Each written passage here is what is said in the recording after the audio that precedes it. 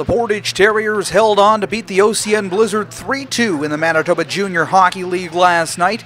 Andrew Wiebe netted the game winner, while other goals came from Mitch Chagnon and Austin Coughlin.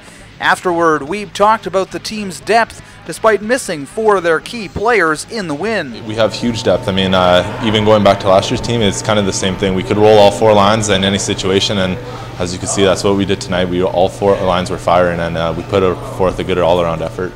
The Terriers are back on the ice Tuesday night when they welcome the Selkirk Steelers to the PCU Centre. Game time is 7:30. For Golden West Broadcasting, I'm Jeff Dick.